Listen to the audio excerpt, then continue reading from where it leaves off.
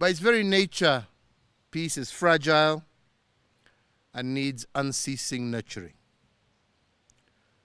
Contrary to prevalent assumption, the state of peace in my own country, Kenya, and the rest of the East African community does not come without nurturing. It has been nurtured by peaceful, robust, collaborative efforts. At every stage of building our nation state, Kenya,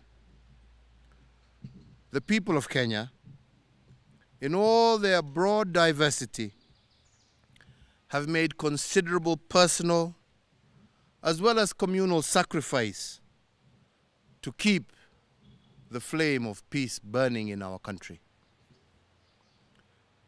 And just to give two examples, our promulgation of the 2010 new Constitution, as well as my 2018 handshake with my rival in the last election, all call for steep sacrifice from our leaders, but also from our people.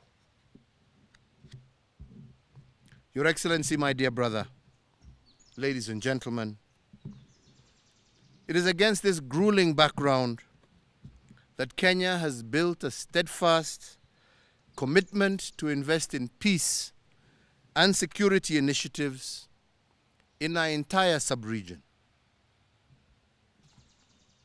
Given the fluid dynamics of global geopolitics, it is resilience on our innate indigenous approaches and the consolidation of Afrocentrism that provides the most well-suited platform for crafting durable solutions. The challenge that you face, the challenge that the DRC faces, and by extension our entire region, must never be allowed to subdue us. For us as a people, and indeed the entire African people, we must together beat all odds in order to prosper and live in peace.